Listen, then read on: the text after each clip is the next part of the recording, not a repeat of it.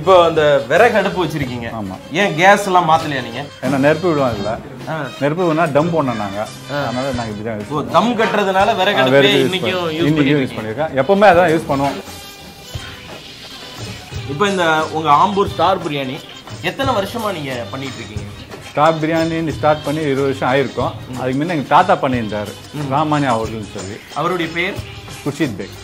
இப்போ எல்லா பிரியாணிக்குமான preparation method வந்து ஒரே மெத்தட் தானா இல்லை வேற வித்தியாசம் இருக்கா? எல்லாமே ஒன்று தான், போகிற விதம் தான் வேற. இது லைட்டாக நாங்கள் தயிர் போடுவோம். எண்ணெய் சூடானே கொஞ்சோண்டு தயிர். ஒன்று வந்து எண்ணெய் சூடு ஆயிடுச்சானா அடையாளம் தெரியறதுக்கு ஒன்று.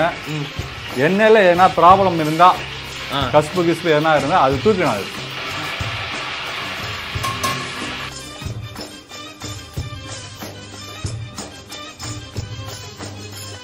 நிறைய பேர் பாஸ்மதி யூஸ் பண்ணுவாங்க. நாங்கள் அது யூஸ் பண்ணுறதில்ல. எங்கள் தாத்தா காலத்துலேருந்தே ஜீரக சம்பா தான் யூஸ் பண்ணுறோம். ஜீரக சம்பா அது சின்னதாக இருக்கும், குட்டி குட்டியாக இருக்கும்.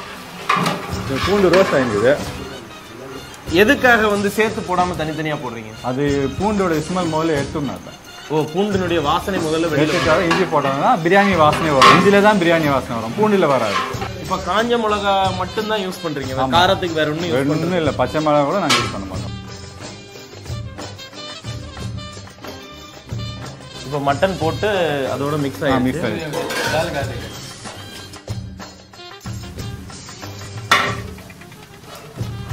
அந்த மட்டனுடைய அந்த கவுச்சு ஸ்மெல் இருக்குல்ல, அதுக்காக அந்த கொத்தமல்லி போட்டோம்னா அந்த கவுச்சு வராமல் அது பார்த்துக்கணும். இப்போ நீங்கள் மஞ்சள் பொடியே போடலையே? நாங்கள் என்னத்துக்கு போடுறோம்?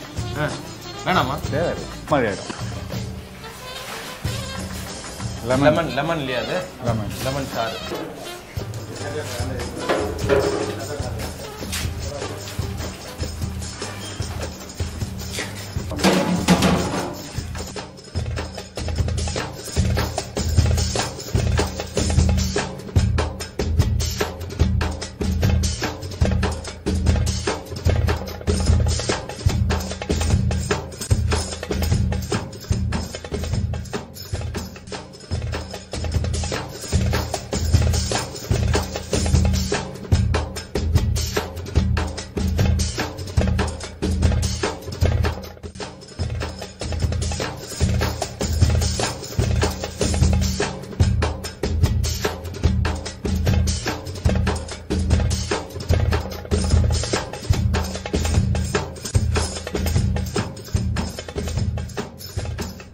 பிரியாணியினுடைய டேஸ்ட் எப்படி வருது தெரியுங்களா?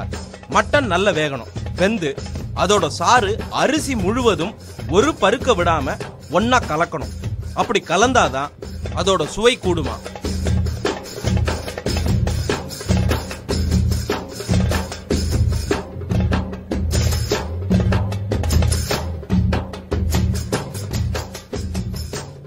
பிரியாணிக்கு தான் தம் கட்டுறாங்களா இல்ல இந்த ரூமுக்கே தம் கட்டுறாங்களான்னு தெரியலங்க. அப்படி ஒரு வெக்க. இப்படி தம் கட்டினாதான் பிரியாணி நல்லா இருக்குமா.